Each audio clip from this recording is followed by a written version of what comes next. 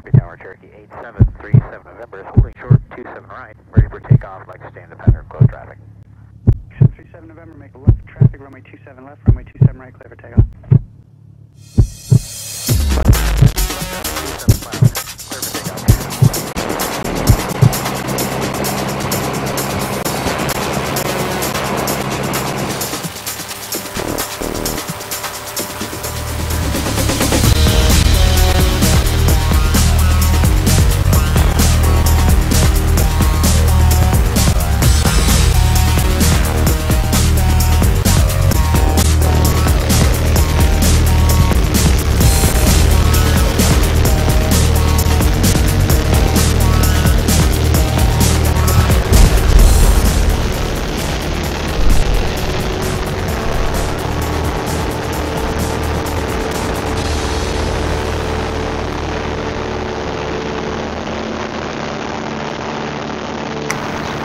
The reason why I chose Bowling Green State over the other schools that I had in mind was because of the curriculum that they had to offer.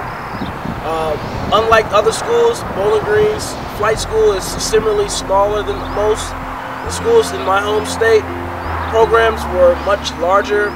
Bowling Green State offered the same courses that you can take. At the same time, you can have more hands-on courses with a lot of flight instructors.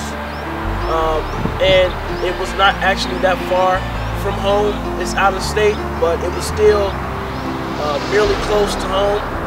And I was also given scholarships through Bowling Green State for out-of-state tuition to cover my costs. Currently, I own a private pilot's license with an instrument rating. Basically, what that means is I am able to fly in any of the conditions that are in VFR or IFR.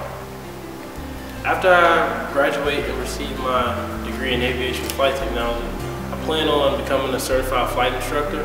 And with that, I'll be able to teach other students how to be able to fly just like myself, and do that to gain more hours upon entry into the airline industry.